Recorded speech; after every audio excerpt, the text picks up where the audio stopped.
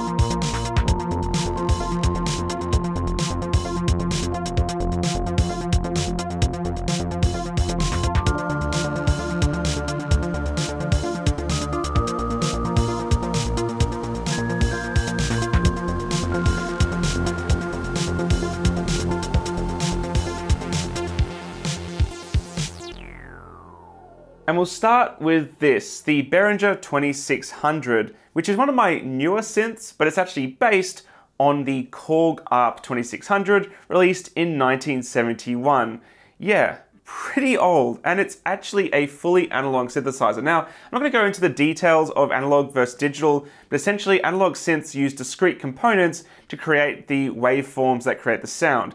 And this has 3 separate oscillators that are used to create those sounds. And this is what's known as a semi-modular synthesizer. Now that's because you can have synthesizers that are just separate modules, like you have a module that's just the oscillator, a module that's just the envelope generator, and then you plug between them with these huge cables here to get a resulting sound. But because this is semi-modular, it can make sound just on its own, or you can use cables to reroute different signals to change it as you wish. And the 2600 employs what's known as subtractive synthesis. So let me walk you through a quick demo of that. So here we have the 2600 and it has its 3 analog oscillators, and these are oscillating all the time. So for example, I've got oscillator 3 turned up, and if I turn the VCF up, you can just hear it doing its thing. And you can see it's got that very distinctive sawtooth waveform, and that's why it's known as a sawtooth waveform, and it has that very harsh sound. But because this is subtractive synthesis, what we can do from this point on is we can start cutting away frequencies. Like this is a low cutoff, and you can hear and see that it starts rounding off that waveform. Like that. But having a note just drone on like that isn't very interesting, is it? So that's where we employ an envelope generator, which essentially automates what I just did. It will actually make the envelope for that cutoff follow a path, and it's known as an ADSR. It stands for attack, decay, sustain, and release. So if I turn the ADSR up, the envelope generator, so what this will now do is I can set where the note will end up and where it will rise to with the ADSR, and then we can start playing around with how it sounds. So that sort of starts high and then comes down, starts lower and then comes down. Or if we like, we can make it ramp all the way up and then down, like this.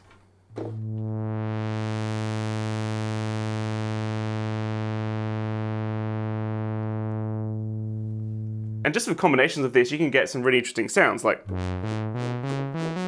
hear like that. And this is just one of the oscillators. If I bring in the other oscillators, out of tune, I can tune that. Nice fifth there. But remember, this is a semi-modular synthesizer. So for example, if I don't want a sawtooth wave here, I can plug into a different waveform. For example, I can choose a pulse wave. So I'll just grab that there and then stick it into VCO3 like that. And you can hear that now that's a pulse wave. And I can change the pulse width. Make it thinner or wider.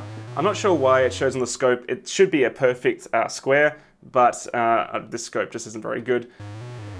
But yeah, that's a very quick and dirty demonstration of how subtractive synthesis works and how the 2600 works with its 3 analog oscillators. And if you turn them all on, you get some pretty fat sounds indeed.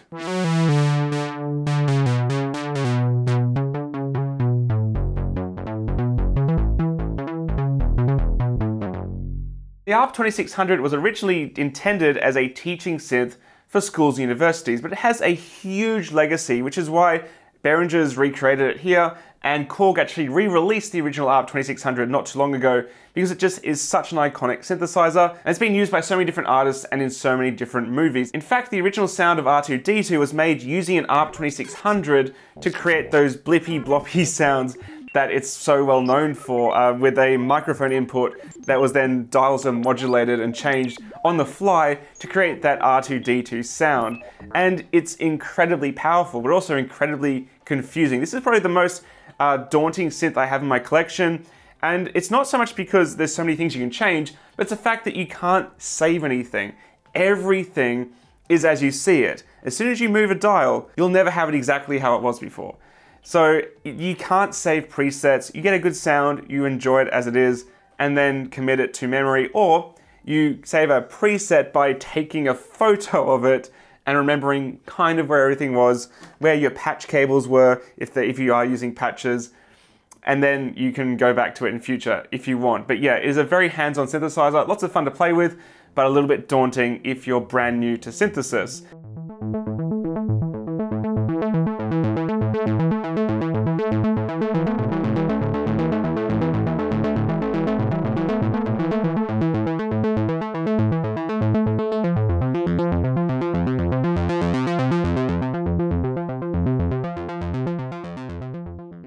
This is the Roland JX-8P, and it's the first physical synthesizer I ever picked up. I went and drove like 2 hours to a random guy to pick it up off Gumtree, and I fell in love with it. This is what made me fall in love with physical rack units and synthesizers in general. Because it's so hands-on to create soundscapes, I learned so much about sound and audio generation by playing with this synth that I decided that, yeah, I really did actually enjoy having some physical units to make my music. But the JX-8P is actually special for a number of reasons. It's actually one of the last analog synthesizers that Roland ever made. They actually did make one called the JX10, which is like a doubled up version of the 8P. But essentially this was competing up against the Yamaha DX7, which I'll talk about in a minute.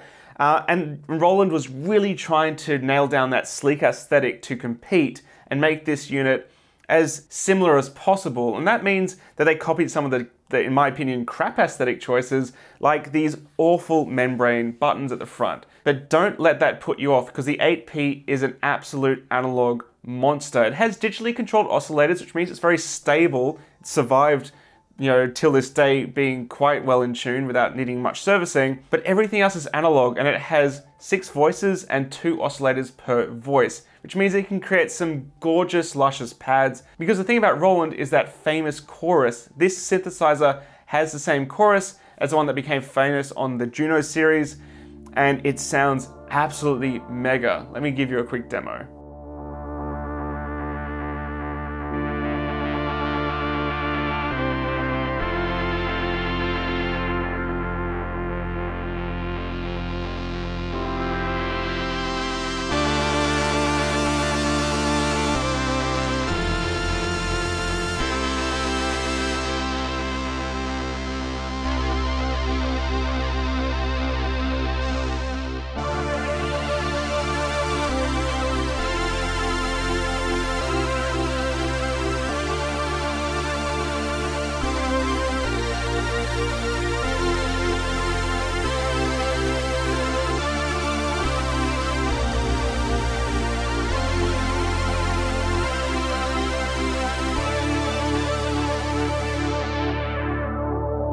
The biggest issue with the 8P, again, is the layout. These horrible membrane keyboards means programming it is very difficult. Again, going back to the Behringer 2600, all of those dials and sliders and everything make it very easy to program.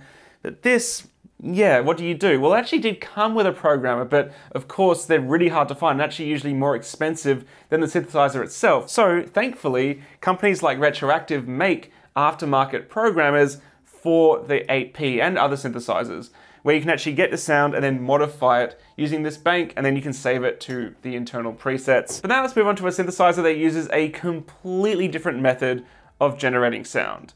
The DX7. This is the Yamaha DX7, or in my case, the DX7S, but the original DX7 was released in 1983, and it changed the landscape of synthesizers because it uses an entirely different method of creating sound. The synthesizers I've shown you already use subtractive synthesis, where you take a waveform and then remove things from that sound, that waveform, to create the sound. These synthesizers use FM synthesis, which is frequency modulation.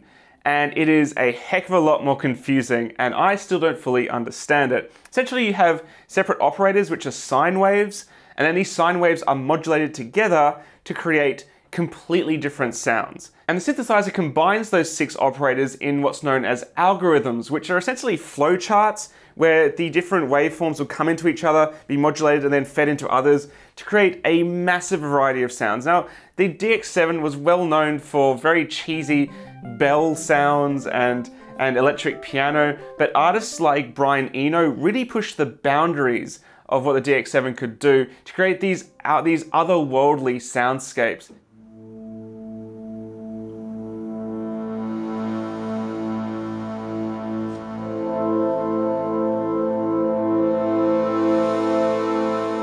And to this day, the DX7 and its various incarnations have left a lasting impact on the landscape of the music industry. It was actually the most sold synthesizer of all time. It was the first synth ever to breach 100,000 sold units, which was unheard of in what is otherwise a very niche industry. If you want to pick up a DX7, then don't pay too much because there is a heck of a lot of them out there. People are asking stupid prices now because of COVID tax. Again, I have a DX7S, which I do prefer. It has a bigger patch bank, a better DAC or digital to audio converter, and it has better buttons at the top. It doesn't have those awful membrane buttons. However, you don't actually need one at all because the software emulations for the DX7 now are so good, like Dext, which is free, that you don't actually need it. But I just love the physical unit. I love playing with the algorithms in real time and changing the different sounds I can get out of it, and just small changes create the most wild alterations in the sound you get out of it. It's really, really fun to play with.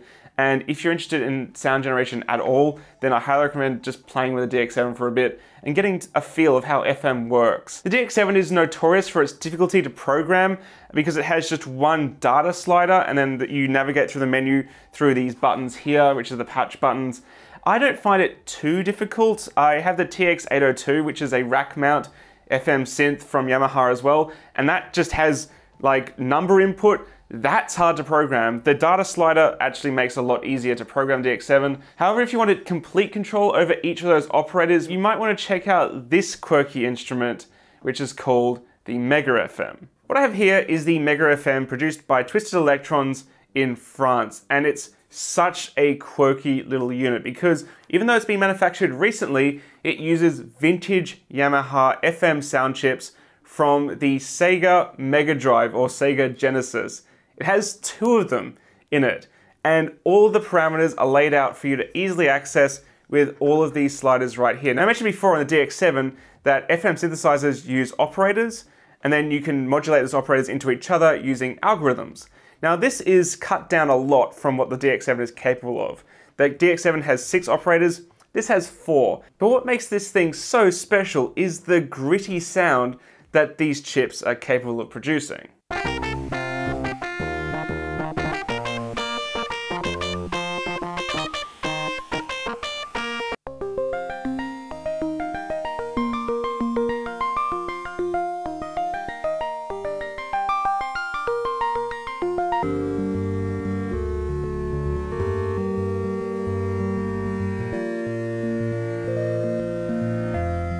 The Yamaha YM2612 FM chips are famous for being noisy. They have this really odd distortion when you play them. I don't quite understand it, but what I do understand is how lovely it sounds. It has a really unique sound and aesthetic to it that I don't really feel is something you could reproduce with a virtual software instrument. It's very much down to the hardware. Even though this is digital, it's like retro digital. It's very strange, and it just has that sound that's reminiscent of those very early video games that had the sound chips built in. So that means the game cartridges essentially had MIDI files that were played into the sound chips on board of the game consoles, which would produce the sound. And that's why emulators don't sound quite right for systems that did this. You really have to have the original sound chips to then make the audio sound proper. So if you really like the sound of this, then definitely keep an eye out because it is a pretty unique instrument. And last but not least is the JP-8080. Now this is the rack mount version of the JP-8000, which is a monster synth and responsible for essentially spawning the entire trance genre because it was used in almost every track. So the JP-8080 and 8000 are analog modeling synthesizers, which means they're digital, but they attempt to replicate subtractive synthesis in analog synthesizers. And it's a very early example of analog modeling, but it's done incredibly well, and it still to this day holds up as a very, very powerful synthesizer. And the reason it was so popular for the trance genre is because it introduced a new wave type called supersaw. And what this supersaw waveform does is it takes that saw wave, creates many copies of it, and then detunes them all slightly from each other. So this detuning makes the sound very wide and fat.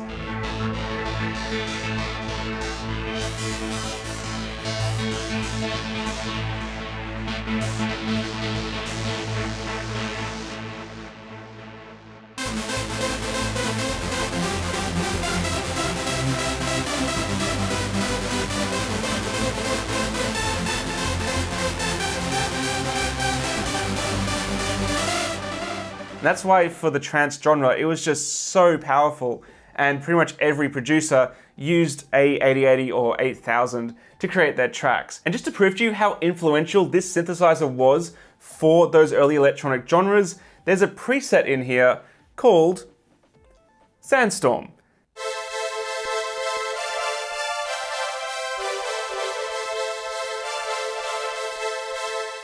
So yeah, Darude clearly had no imagination and just named his song after a preset, but can you really blame him? This thing is incredible for that creative drive to make amazing melodies, and I just play it directly with the keyboard into the MIDI and just have a great time. So there you have it, that is my wall of sound, and I use it all the time for my music production here on the channel and just for my own enjoyment.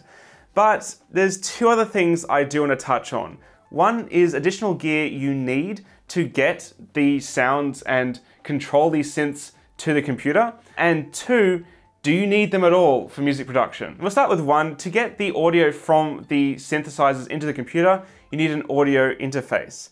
And the issue is, with so many different audio sources, you need multiple audio ins into the computer. So you might be familiar with some basic sound cards. If you have like a microphone setup, you have the microphone audio in. That's one. But what if you have this many? Well, I use the Roland Studio Capture, and it has 16 inputs.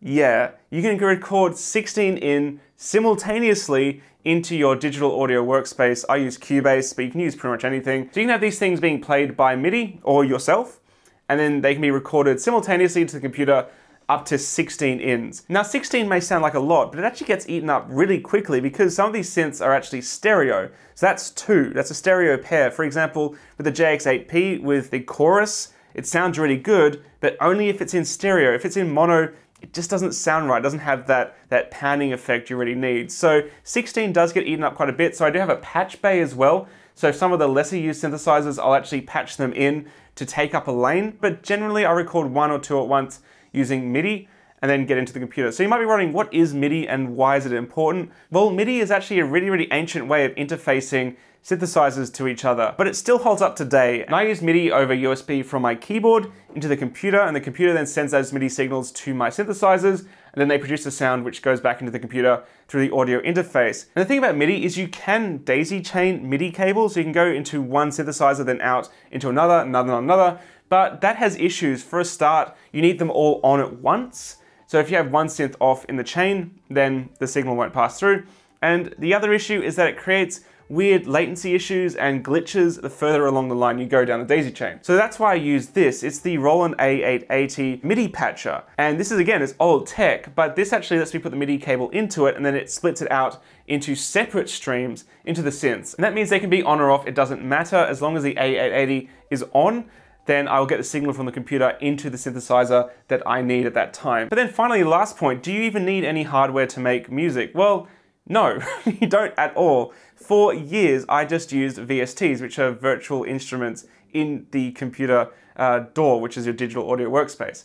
And you can pick up free VSTs, they're not that amazing. I primarily use something called Audio Helix. It's really old now, but it was about 150 bucks, and it is stupidly powerful for making all sorts of amazing sounds. Like I was talking about the supersaw waveform in the JP-8080, well, in Audio Helix, you can create like several instances of supersaws.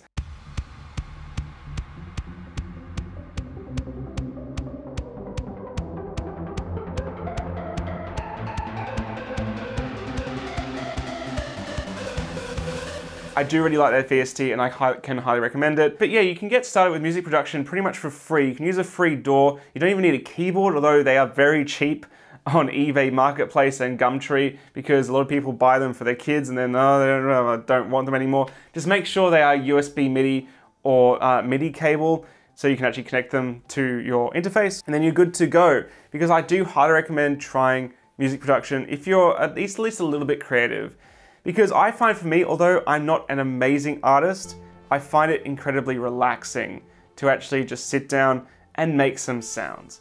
Especially if I pump up the reverb and then play around with some of these older synths, you can get some really massive soundscapes and just play around and just have fun. I rarely record these sessions because it's just for me winding down and finding that zen space. So if you're interested in music production at all, then I'll put some links in the description below for some really cool channels to check out, and also some channels who do some really cool vintage gear videos like Espen Craft, for example, who was instrumental in me learning more about the JX-8P, which is before I picked one up. I learned everything I could from his videos, so I highly recommend his channel and a few others in the description below. And I know this was different to my normal content, but everyone's been asking, what is that in the background? This is my studio. I do everything in here.